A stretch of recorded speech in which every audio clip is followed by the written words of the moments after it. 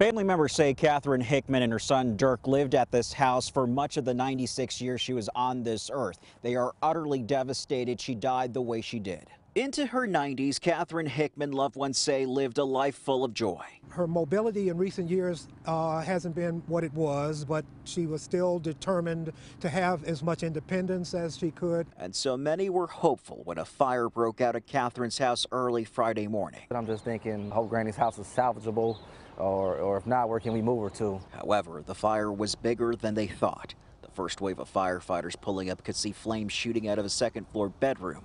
Once inside, we've got one civilian we're pulling out of the basement, still searching for the second. The thick, acrid smoke was too much. Catherine died at the hospital. Her 56-year-old son, Dirk, was pronounced dead at the scene. That's not the way anybody should go out at any circumstances by any means. So to hear that and to hear the reason why, it's pretty crushing to say the least, man. Relatives described Dirk as the go-to guy whenever you needed a handyman. Catherine was the glue of this family. She set the principle, she set the standard for her kids, her grandkids to live the life you want to live it how you want to live it. Don't let nobody tell you how you should live your life. It's your life.